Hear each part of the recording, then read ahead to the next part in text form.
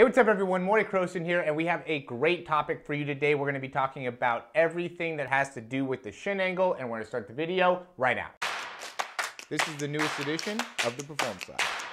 Reach your individual goals. You don't want to just talk about straight line speed. We also want to talk about your ability to be quick. We break down your video. Let's make you into the quarterback I know you can become. All right, so the shin angle is something that's really important when it comes to really acceleration for sprinters in particular, but anybody that's trying to run fast, you have to have a really great understanding about, shin angle. And I think the more educated you are about, how to run faster, it gives you the opportunity to be able to really be focusing in your practice. And that ends up being such an important thing, guys, especially for anybody that is, again, a sprinter looking to run fast. Is like when you're actually going and working on, running faster, you have to be very focused on what it is that you're doing. Every step matters, every part of each step matters. And so you really want to be in tune with your body to understand what's going on, to then therefore know how to improve. And so what we're going to be talking about with the shin angle, and there's really two main things, right? We have a positive shin angle, which is going to be anything less than 45 degrees, which is really what we're talking about here. So if we go and create a little, do this real quick. So with the shin angle, what we're looking at here is the angle of the shin in comparison to the track. I'm trying the best that I can here to make it so it's something that makes sense. But really, a positive shin angle is when this angle is below 90 degrees, right? So anything below 90 degrees ends up making it so this is a positive shin angle. So here we could see exactly where we were at there with that shin angle. So you really want it to be in around that 45-degree angle. I really like to be able to make it so we can get as close to kind of that perpendicular with the track look going on here, just to really be able to make it so it's closer to, a lot of times the top track athletes are going to be in that like 45-degree angle, right? And this is coming out of the blocks, obviously, so somewhere around there. This is saying it's like closer to 40% or 40 degrees. We're going to look at here. We'll go and do the same thing. So yeah, this is about 30 degrees. This is both Christian Coleman and both of these. And so we got really closer to 30 degrees according to this here. And then we got about 39 degrees on the right. And this is something that is really great with Christian Coleman. He has such a great ability to create an amazing shin angle, especially during that acceleration. What happens is, like, as you're first starting, you have to be really great. And really that second step is super important in being able to achieve that shin angle, right? And understanding how to really maximize your acceleration phase. And so you can see it's a little bit bigger there, 42 degrees. But point being is understanding exactly what that angle is. So it has to do with the track there and where your shin is in comparison to, the track. So, he's at about a 42-degree angle. Again, this is, not perfect science in terms of how we're doing it, but it gives us a good idea of around where he's at. Again, it goes up to 90 degrees.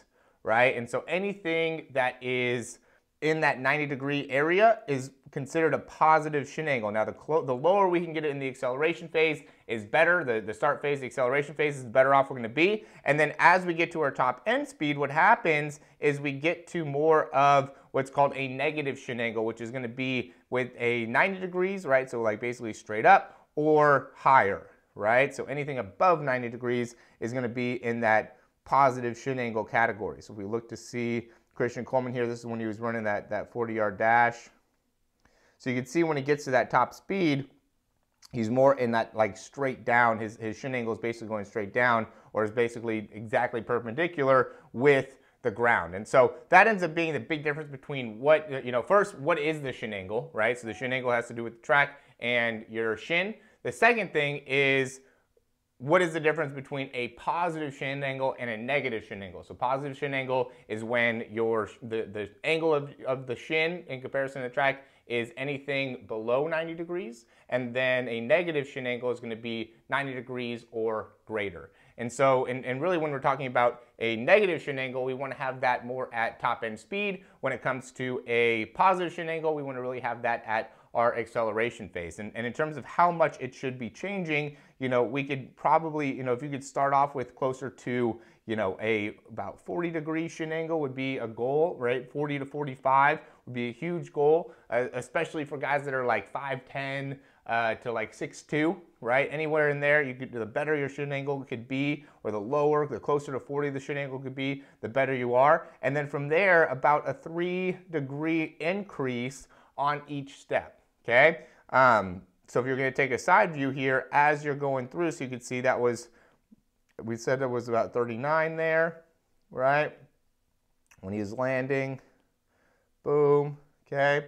And then here it got up to like 42-ish, right? So you want to end up building some degree of increase as you're going through, but you don't want to necessarily go from, 40 degrees to 75 degrees right away. And I think a lot of people end up having that issue where they go from like a first step having a great shin angle, great shin position, to second, third step really starting to lose that great shin position. And what's important when we're talking about this is, one, we have to have great range of motion within that ankle joint and foot joint to be able to get those toes all the way up. But more importantly, when the foot lands, we have to have a lot of stability within that ankle, right? Because what ends up helping you in being able to achieve more range of motion within the ankle is by having more stability within the ankle. I think a lot of people make this mistake where you just think that you just need to be able to stretch and stretch and stretch the ankle, and while that is somewhat to some degree correct,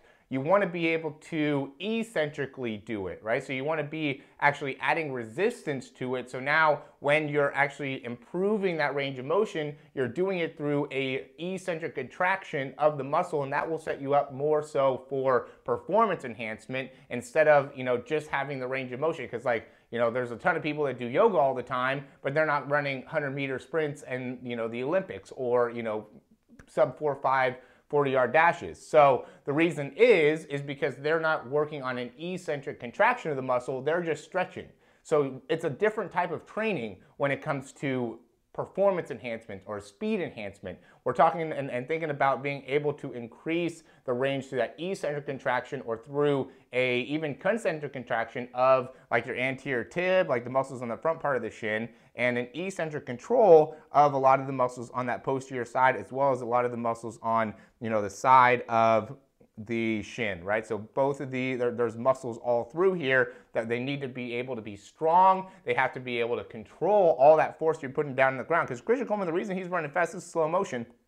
The reason he's running fast is because he's creating so much force into the ground that allows him to be able to generate all the power and the speed necessary to be able to run as fast as he does, right? And so what has to be understood is that in order to do that, it creates a ton of stability and control within the ankle joint. So when your foot hits the ground, your foot can't hit the ground and be wobbly, right? You need to hit the ground and be strong and stable and be able to transition right back off. And that's what allows you to have a great shin angle, right? Is being able to maintain this position. Because if you can't maintain the shin angle here, what's going to happen is that, your first step might be good, but then after that, you're going to really quickly start to increase the shin angle simply because your body can't balance, it can't control where you're at. So, if you're struggling with having multiple steps of having a great positive shin angle, it's because of a lack of stability and control within that ankle joint, and maybe even within the core. There's a direct correlation within,